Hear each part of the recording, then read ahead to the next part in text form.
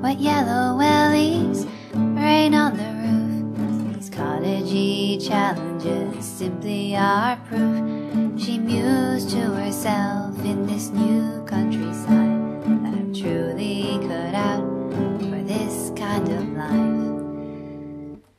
The land it gives all, take what we need. The earth it provides, each day is a treat. And then I shall rightfully rest well and savor the seasoned and seasonal fruits of my labor.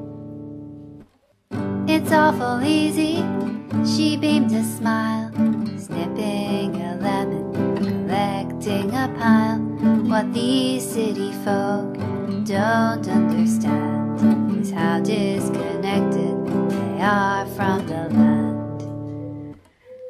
With all of their cars and carbon prints, they're glued to their screens, don't move an inch.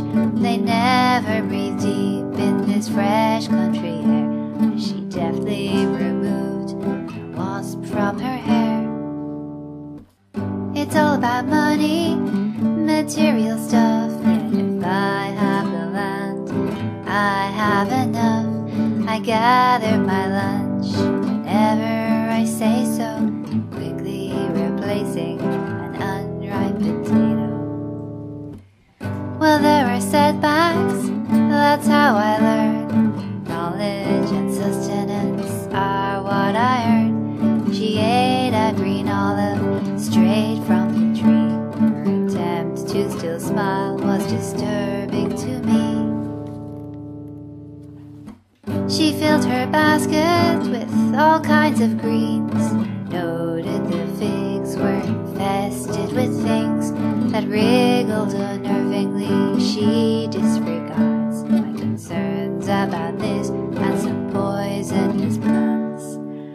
My fuel for cooking and warmth is free, felt branches and twigs as far as you see. Then she jumped at the bark of a neighboring dog, squealed upon touching a slug on a log.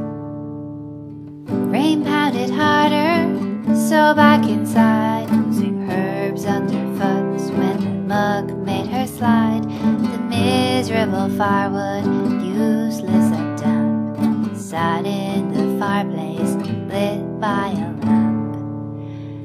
The unripe potatoes won't feed her today, nourishment coming from fields far away, in a styrofoam box, in a bag, in a van, thanks to the pleasant delivery man.